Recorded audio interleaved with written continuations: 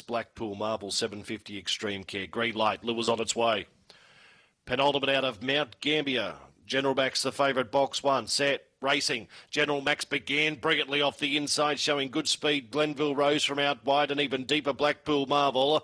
Along the back they go. General Max from Meek and Mild up to second. Around Blackpool Marvel.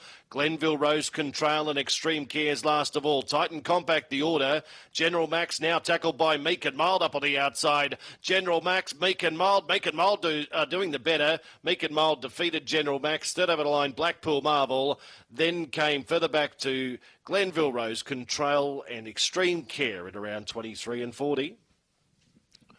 23 and 40 around about the run for Meek and Mild. And that's 2 wins from its last 5 starts. Was a winner 2 starts ago, second last time out, and a winner here today. Not its best time though, 23.40 the run, 23.31 was its previous PB, so just a little bit outside that this afternoon.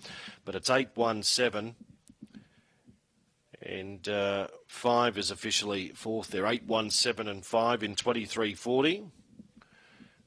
Meek and Mild scoring by 1 1/4 lengths, half a length between second and third. 1 1/4 by a half, 23 and 40.